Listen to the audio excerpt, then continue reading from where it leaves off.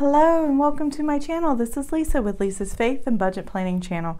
I'm happy to be here today. We're getting ready to do our June's Pause and Ponder. I will have to warn you, I tried this video once before and I wrote in the wrong color pen. I was stuttering a lot, so I pray I can get through this one better. So I'm doing it over again. But I have a little better handle on what I was reading and writing now. So hopefully you can get the best out of this. Today's Pause and Ponder is about Matthew 16:26, which is a very famous verse. I'll just read it real quick in the NIV. What good will it be for someone to gain the whole world, yet forfeit their soul? Or what can anyone give in exchange for their soul? I mean, that's been in just every other movie and every other talk thing. Yeah, what good will it be to gain the world if you have to give up your soul? It's not good. It's never good. So we're going to get into that. I've already filled out my hear my prayers portion of this on my own Bible study time, and I'm gonna get the right pen this time because I wrote it in blue. And I always write Jesus's actual words, the red letter versions, in red, just so it will stand out better and make sure I am, honoring the Lord. That's kind of one of my ways of doing that. So today is June 19th. It's Juneteenth Day. It's a very important day in history.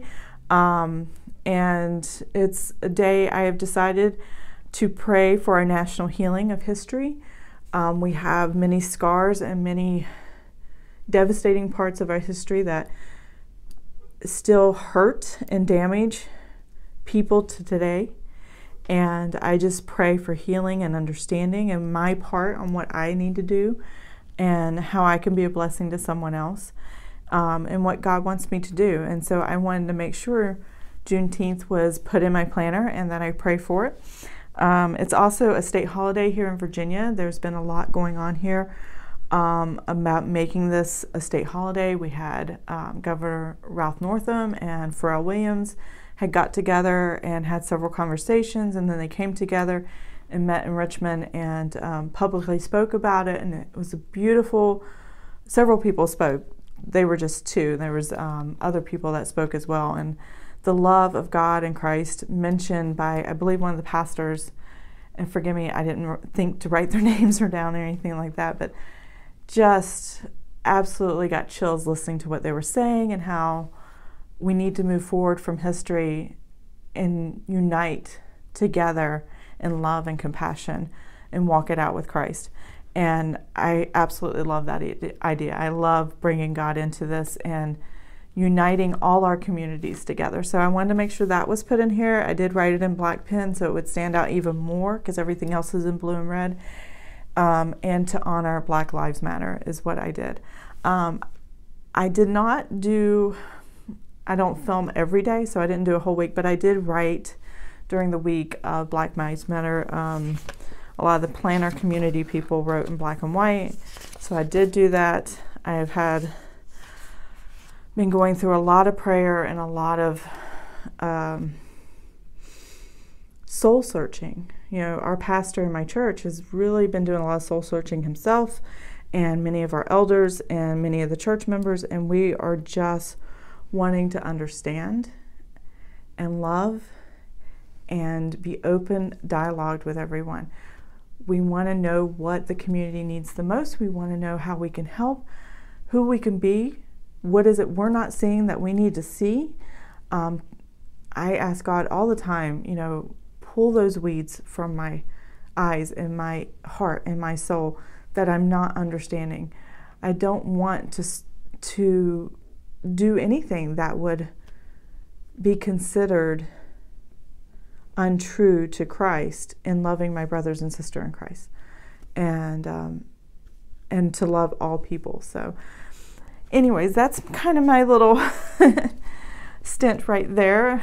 Got off topic, but now we're going into the pause and ponder. And Matthew 16:26. I mean, this is a very powerful verse to think about because the temptations of the world are very strong.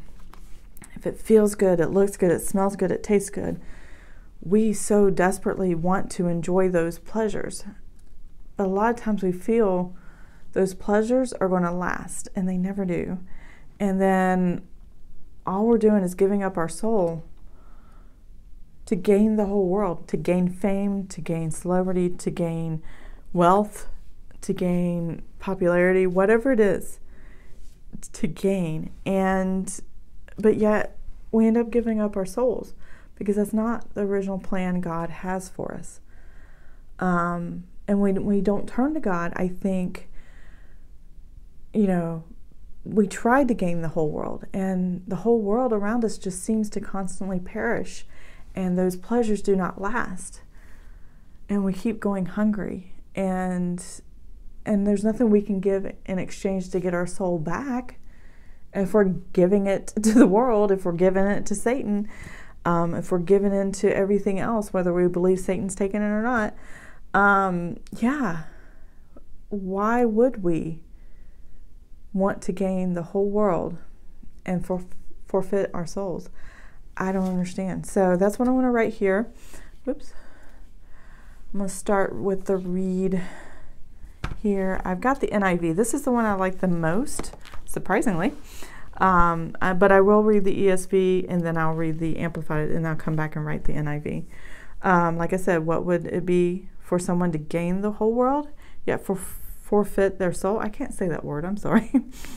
Or what can anyone give in exchange for their soul? And the reason I like this verse over the others, it says someone and anyone, not him or he, or it doesn't use a pronoun like that. So the ESV says, for what will it profit a man if he gains the whole world and forfeits his soul? Or what shall a man give in return for his soul? And I know probably the context of this man means any human, mankind, but I don't know, I like hearing it the other way. So that's why I like the NIV.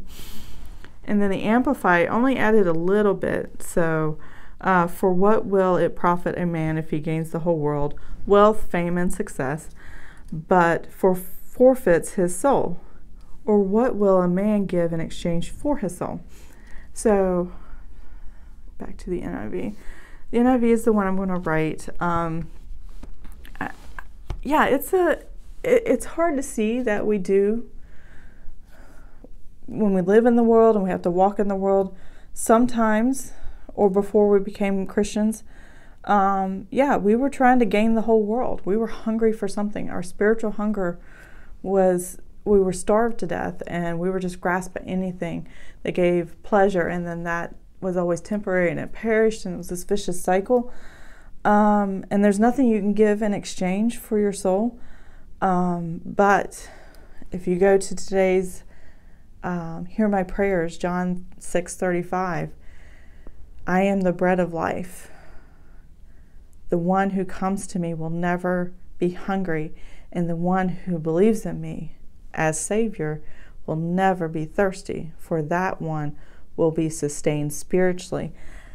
That's, I think, when we're trying to gain the whole world, we're missing this.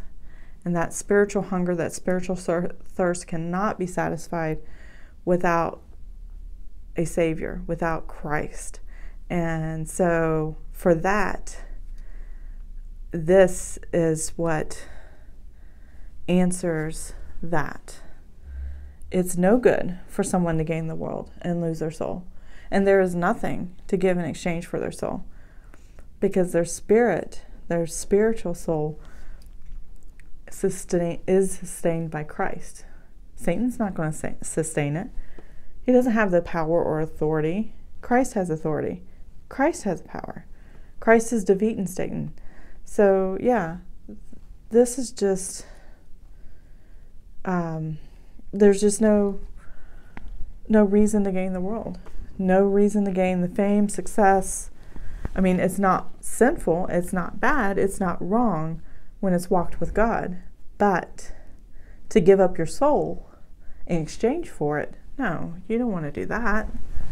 Because eternity is a very long time, and our 70, 80, 90 years here on earth is just a millisecond compared to eternity. So yeah, for me, it's not worth it. That's for sure. So I'm going to go ahead and write this out. As you can see, I had written it in blue and I erased it. I love erasable pens, but you can kind of see. So it's going to be a little messy. But because I'm going to write on top of it. So I will be right back.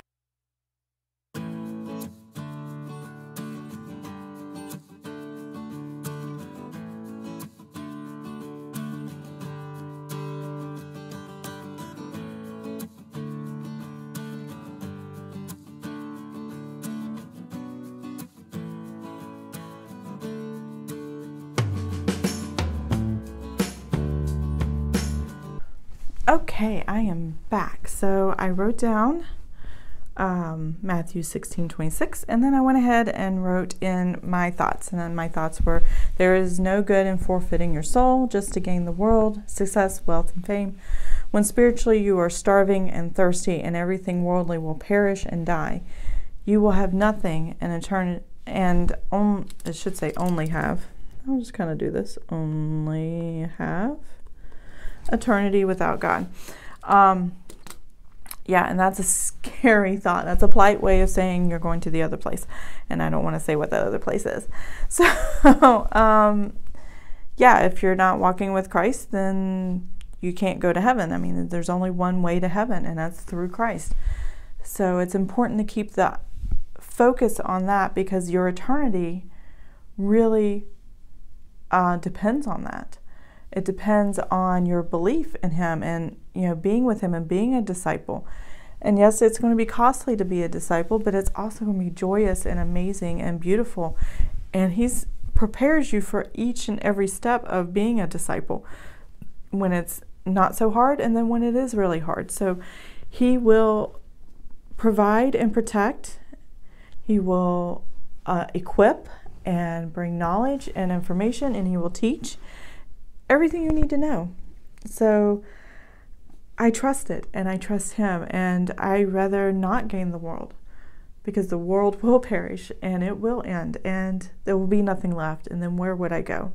I will not forfeit my soul to Satan just to gain all of that. And I'm too shy to do that. I don't like getting in front of crowds and talking in front of, I can talk, surprisingly I can talk here on YouTube. But getting in front of a crowd of people, public speaking is not my thing, and my throat goes tight, and I get hoarse in the middle of my speech, and it's horrible. I remember crying as a child trying to give book reports in school. So anyways, but yeah, this is my pause and ponder. I hope you liked this video, and if you did, please give it a thumbs up. And if you want to see more of my videos, please subscribe. I hope you have an amazing and blessed day. Until then, I will see you next time. Bye.